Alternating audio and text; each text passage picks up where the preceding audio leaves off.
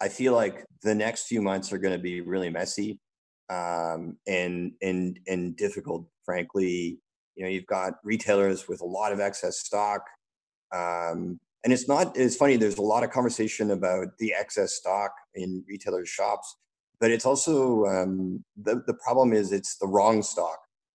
Like a lot of people, a lot of what consumers are buying when they're buying online, they're buying basics, they're buying home comfy clothes, they're not buying sparkly floral dresses to wear out at night.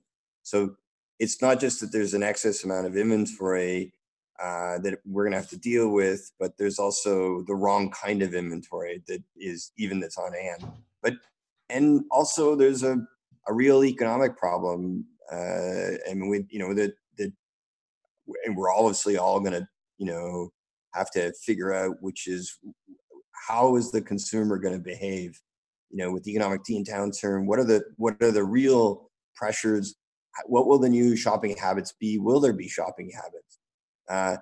But putting the sort of immediate aside, as I kind of alluded to before, I'm given a lot of excitement about the brands that we were working pre-COVID have said, look, steady the course. We're not reducing our orders.